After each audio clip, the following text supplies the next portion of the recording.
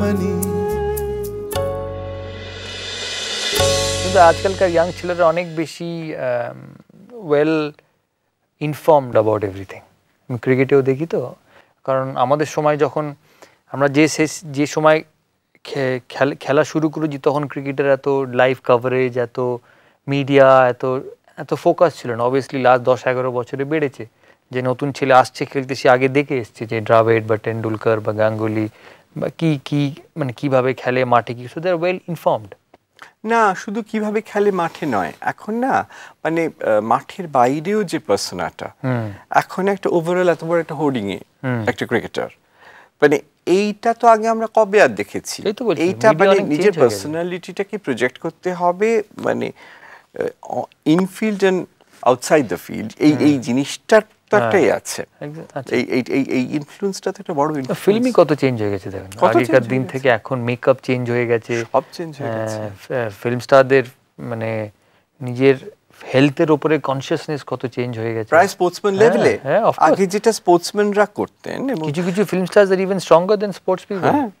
আগে তো এই যে সচিন আর শাহরুখ নাকি ওদের বাচ্চাদের খেলার জন্য দৌড়েছে, স্কুলে ওদের কি প্যারেন্টস একটা রেস ছিল, সচিন আর শাহরুখের বাচ্চা বোধহয় এক স্কুলে পড়ে, বেরিয়েছিল, শাহরুখ জিতেছে। এটা জানতাম না, বলতে হবে দেখা হলে। মানে খেলা ছাড়ার টাইম হয়ে গেছে, এবার শাহরুখ খানও দৌড়ে হারিয়ে দিচ্ছে। শাহরুখ খান নাকি হারিয়ে দিয়েছে।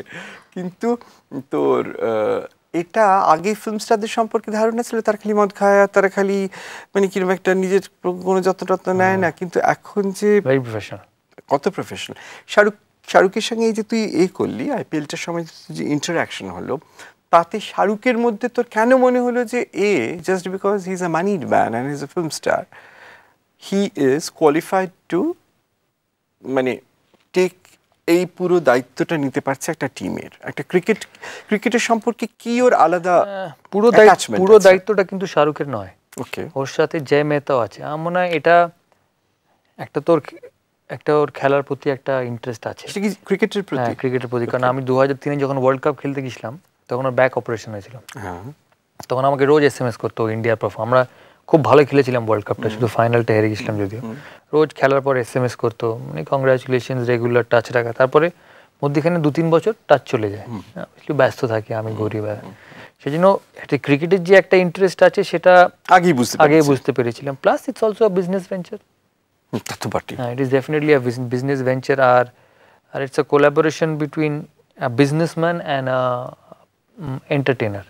যেমন জয় মেহতা একজন প্রফেশনাল বিজনেসম্যান, সেই জন্য সমস্ত অ্যাডমিনিস্ট্রেটিভ দিকটা জয় করে। আর ও সমস্ত এই যে এন্ডোর্সমেন্টস, এই কোন ব্র্যান্ডকে টিমের সাথে অ্যাটাচ করা, কিভাবে ফিল্ম শুট করা, এটা ম্যাক্সিমাম প্রমোশনটা কি করে হবে, মানে লাইমলাইট অ্যাটেনশনটা তৈরি করা। শাহরুখ খান আছে বলি আমাদের। কিন্তু তোর কি মনে হলো মহারাজ যে তোকে এই মানে এটা এই লোকগুলো যদি খেলাটা আরেকটু বেটার বুঝতো? আমাদের তো এটা ডেফিনেটলি মনে হয় যে যারা আমাদের প্রডিউসার তারা যদি ফিল্ম মেকিং এর প্রবলেমগুলো ডেফিনেটলি বুঝতেন আর একটু বেটার, তাহলে তারা বেটার প্রডিউসার্স হতেন। কিন্তু শাহরুখ খান কিছুটা বোঝে আমার মনে হয়, মনে হলো আমাকে। সিরিজ আইপিএল চলার মধ্যেখানে আমরা তো খুব ভালো স্টার্ট করেছিলাম, তারপরে we lost hour way because we lost players, we didn't play well, যে কোনো কারণেই হোক।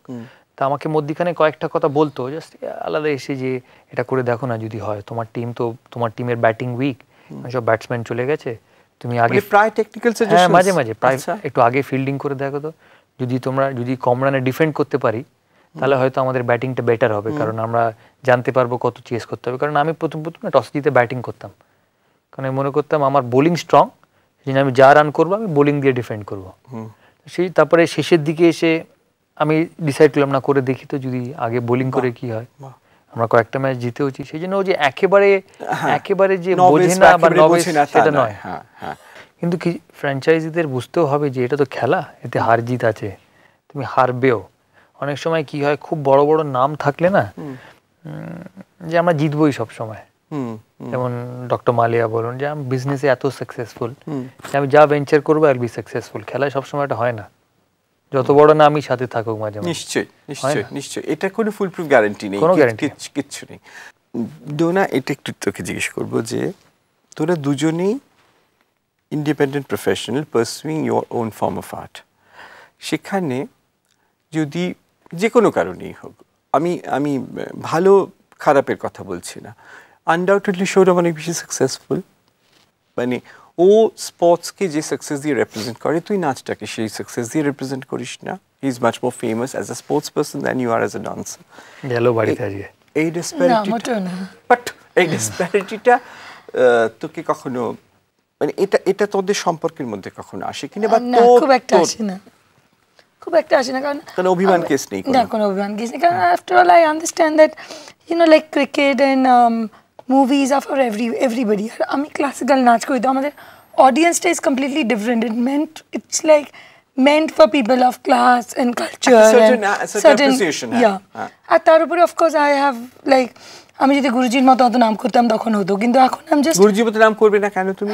আমি যদি গুরুজির মতো করতাম, যখন করব বা করব তখন of course, but I of course accept that he is already become a legend in his own field. আমার রোলটা চেঞ্জ হলে খুব একটা অসুবিধা নেই, ও ইনকাম করবে, আমি এনজয় করব, কোনো প্রবলেম নেই। সকালবেলা বিছানায় সোফায় বসে চা খেতে খেতে, কিন্তু চাটা কিন্তু ওই খায়, আমি কিন্তু বলো লাগবে না, স্কুলে যাই।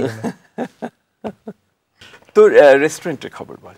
আমি যাই না খুব এটা, আমার দাদা দেখে, নালে চলতো না। কিন্তু তুই করলি কেন এটা? আমি এটাই ফোর্সড বিজনেস। কেন? আমার এক চেনাশোনা লোক ছিল, তখন ফ্যাশন হয়েছিল, সচিনও রেস্টুরেন্ট করেছে, কেউ কলকাতায় কেউ না কেউ একটা রেস্টুরেন্ট করবে ফ্যাশন। তা আমাকে সে একজন বললো আমি তোমার নামে রেস্টুরেন্ট করতে চাই, এরকম করো। আমি বললাম দেখো আমার ইনভলভমেন্ট পাবে না, ওই খেতে যেতে পারি, এর বেশি আর কিছু হবে না আমার দ্বারা, কাজ কমে আমাকে পাবে না, আমি বাইরে বাইরে ঘুরি, আমার এই ব্যবসায় ইন্টারেস্ট নেই। বললেন তোমায় কিছু করতে হবে না, খাওয়া সম্পর্কে ইন্টারেস্ট আছে প্রচুর। তাই আমি বললাম যে, ও বললো যে ঠিক আছে কোনো অসুবিধা নেই, তুমি মাঝে মাঝে খেতে এলেও হবে না। আচ্ছা ঠিক আছে। তো সেইভাবে ও শুরু করলো। তা উনি সমস্ত কিছু নিজেই করেছে, তো আমাকে মাঝে মাঝে এসে বলতো আমি এরম করছি এরম করছি, এ ভালো গেলাম, হ্যাঁ ভালো। তা তারপরে 1-1.5 বছর করার পর ওকে বাইরে চলে যেতে হলো। তখন ও আমাকে বললো যে কি করবো এটা। আমি বললাম শুরু করেছো, বন্ধ করলে তো খারাপ দেখাবে, একটা জিনিস শুরু হয়েছে, এত কিছু তুমি খরচা টরচা করে করেছো, তা ঠিক আছে আমি তোমার কাছ থেকে কিনে নেবো। আচ্ছা। তা আমি ওর কাছ থেকে কিনলাম দাদাকে জিজ্ঞেস করে, বললাম দেখ নয় বন্ধ করে দিতে হবে, নয় তোকে চালাতে হবে। ও বললো ঠিক আছে তুই নিয়ে আমি চালাও।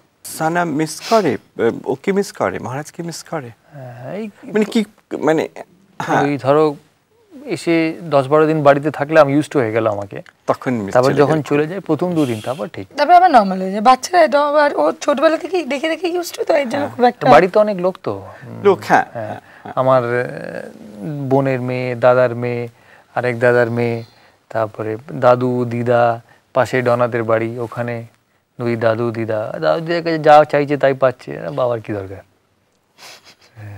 একটা জিনিস জিজ্ঞেস করবো, এটা শেষ জিজ্ঞেস করবো, যে এটার মধ্যে তুই যেটার মধ্যে আছিস সেটা এখন যতটা না কম্পিটিশন আছে, এখন it is made to look very fiercely competitive খেলাটা। এইটা বাবাকে কনস্ট্যান্টলি একটা কম্পিটিশনের মধ্যে দিয়ে যেতে হচ্ছে, এই প্রেশারটা একটা বাচ্চার উপর কতটা?